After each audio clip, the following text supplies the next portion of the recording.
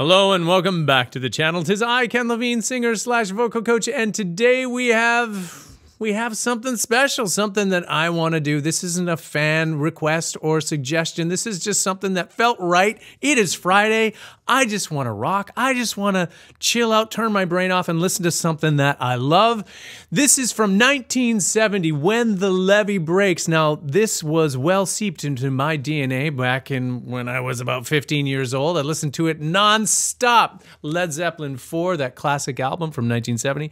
And yeah, it's been a while. So I think it's time to revisit Led Zeppelin, When the Levee Breaks, because I don't think it gets much better than that. Okay, here we go. 3, 2, 1, go.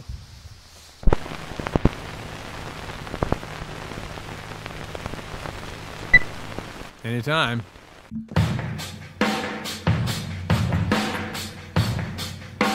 Turn it up.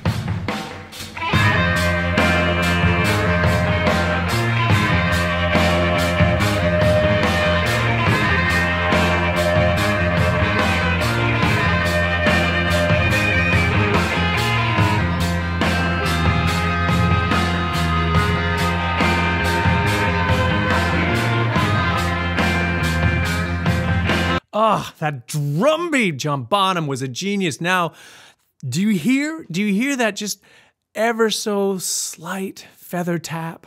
Just that double tap on the kick drum. It's just like a call and response.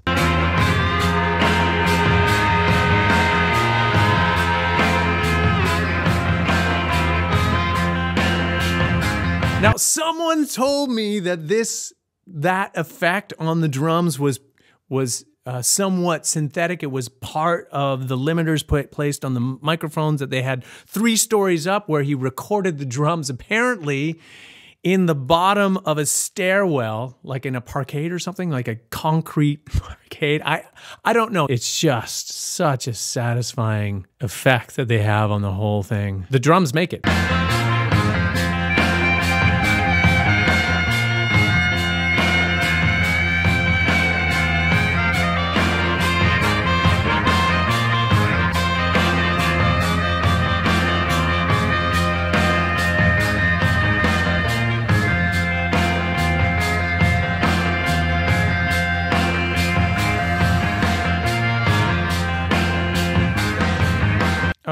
Okay, I just want to stop there after the harmonica solo. I don't know how to describe the sound of that harmonica other than it just feels like it's seeping into your soul as you listen to it. It's from another realm entirely. It's the soul of the harmonica, not the harmonica itself. Does that make any sense?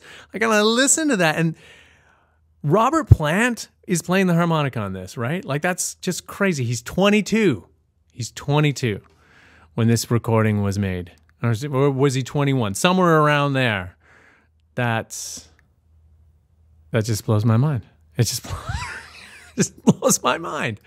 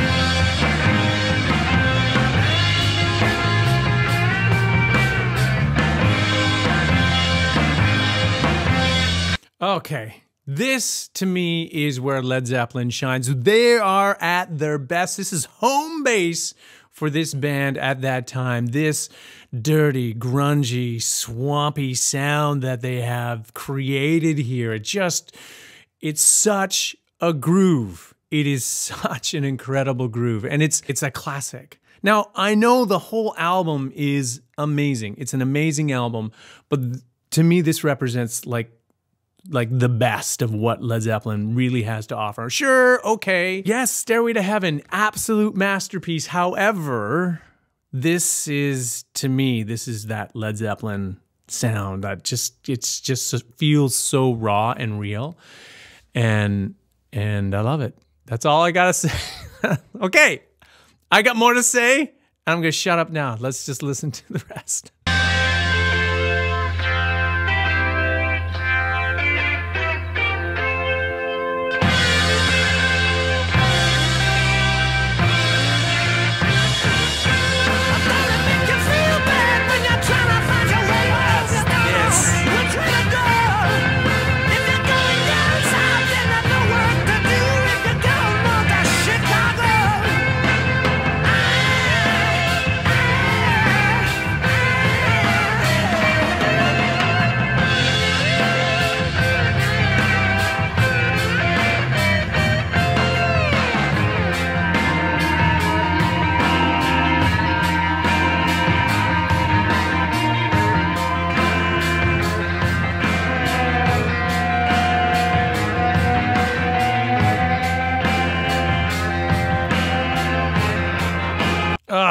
Okay, shout out to the creator of this video, Matthew Fuji.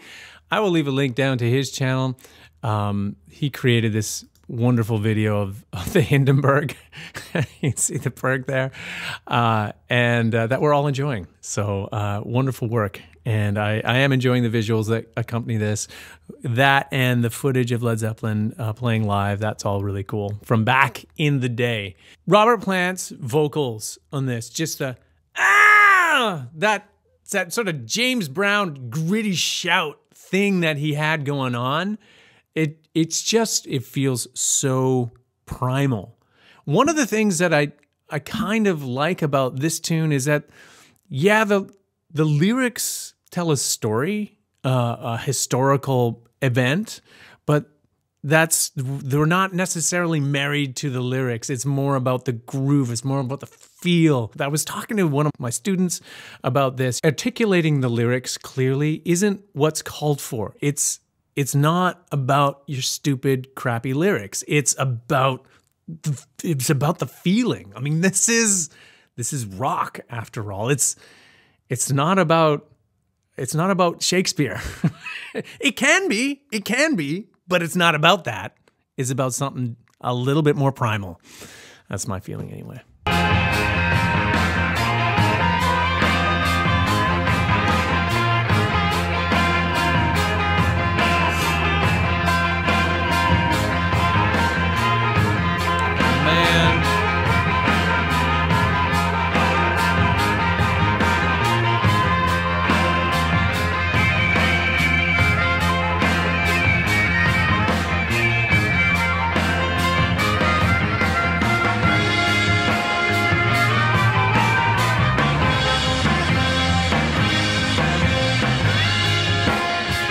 Okay, right there, there's this push and pull. Like, they weren't tied to a metronome, they were tied to the groove, you know? And I feel that sometimes when everything's so meticulously done to some sort of click, you lose a little bit of that, and that energy that can be built up by pushing the groove and then pulling back, you know, that ebb and flow. You need that. Yeah, well, not every rock band needs that. AC/DC, for instance, very much 4/4, very common time, and it works, right? This is not that.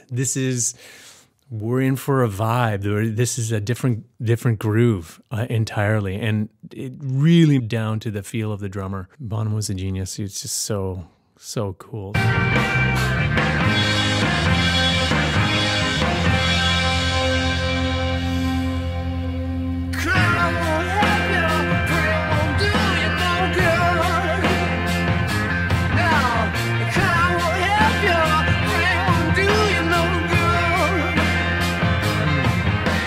Levee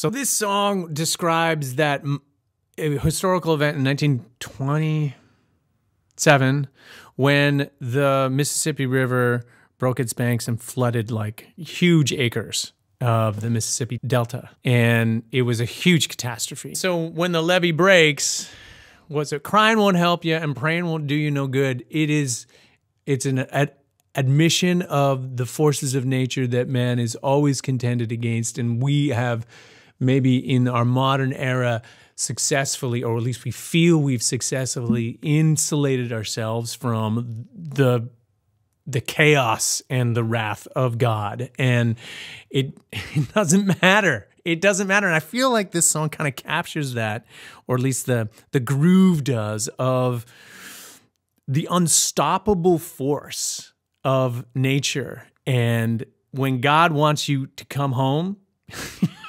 ain't nothing gonna stop you. You are forced and compelled. There's something about this track that just captures that essence so well.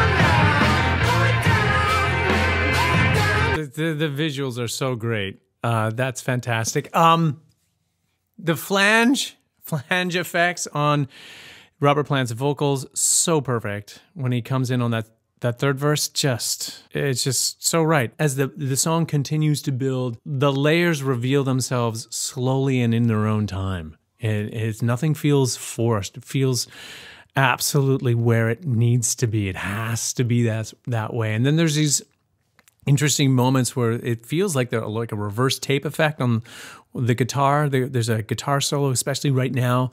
Not entirely sure how that effect was achieved.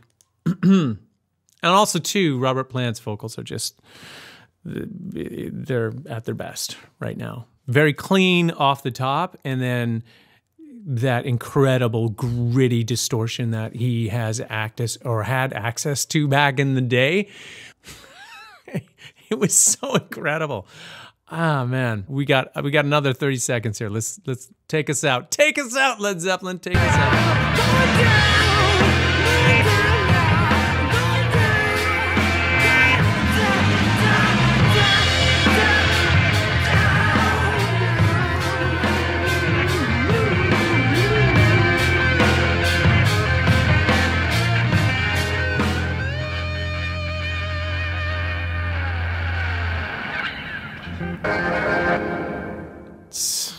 So cool. So incredibly cool. Wow. Yeah.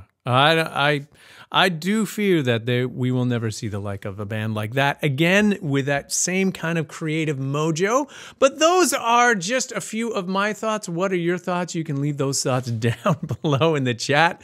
No doubt you have a lot to say about some of these tracks. Maybe many memories like mine. I was transported back in time listening to this on a dirty, dusty little tape player in my buddy's pool room. And anyway, maybe you have something like that too. Maybe there was a special moment for you listening to this. Also too, if you want to get a hold of me and share some of those memories privately, you can do that. There are links down below in the description. You can make a suggestion about what you'd like to hear next on this channel, as well as, if you are so inclined, leave a kind donation to the channel. Anything is gratefully accepted. As well too, if you are not yet a member of this fabulous community of music lovers and vocal aficionados, what are you waiting for? Hit the subscribe button, notification bell, join the clan.